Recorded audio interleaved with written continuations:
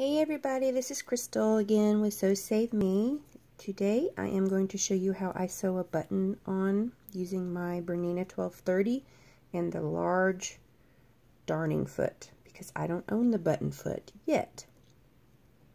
So the first thing I do is I mark where I want my button, if I can get the lid off, and I do that by putting my buttonhole directly over where I want my button, and then I just poke my marker through the actual buttonhole to mark where my button is going to go. So first I do that. Okay, so now I've got my mark right here, and I take my button and some Scotch tape, and I get the tape on the button first because it makes it easier to place my button, and then I line my button up with my mark and tape it onto my fabric like so. Alright, then I slip it under my foot. I'm going to try to zoom in there so you can see a little better. For my machine, I have the stitch width set up for 4.5. That's what fits for my button. And my stitch length is set to 0.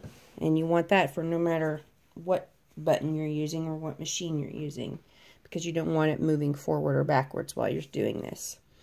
So to figure out how to set your stitch width, you'll want to first turn your hand wheel by hand instead of pressing on the presser foot, because, well, you'll wind up breaking a needle.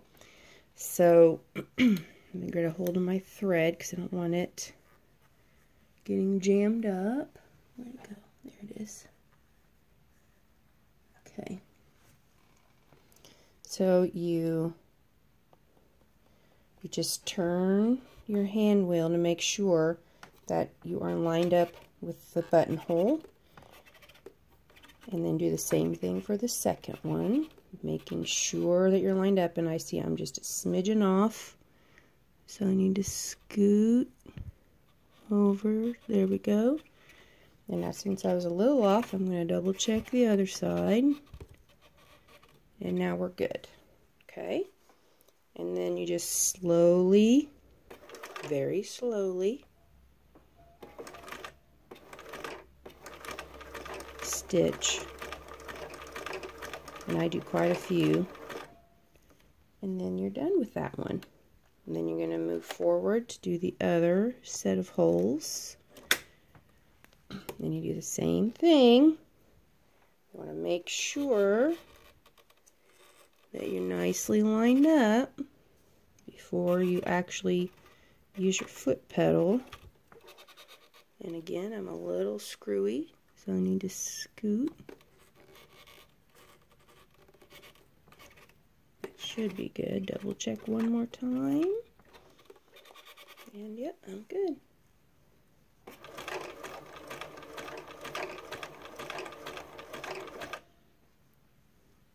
Do a couple more. There we go.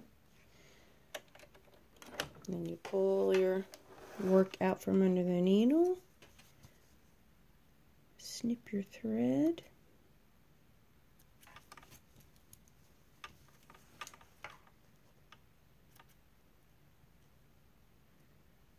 now you could tie those in a knot, I don't, and you just pull your tape off, and it requires a little bit of help once you get up to where you've sewn.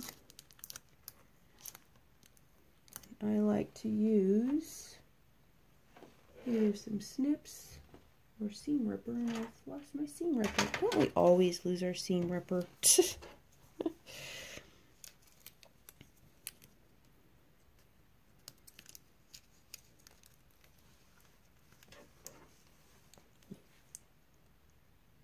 There we go. Sorry, I forgot I had you on Zoom.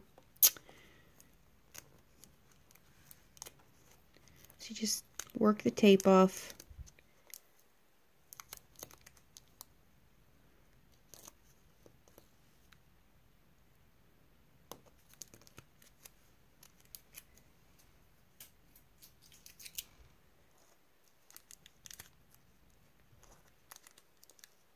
And yes, even though this part's a little fiddly, it's still way faster than sewing this sucker on by hand.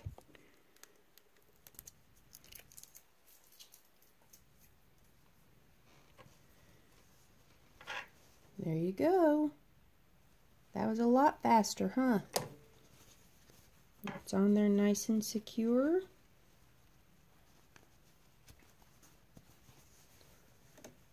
Ta-da! By the way, these little towels that hang on your oven door are going to be for sale in my Etsy shop, so go check them out if you're interested. And down below you'll see a list of supplies if you decide you want to make your own. Thanks, guys.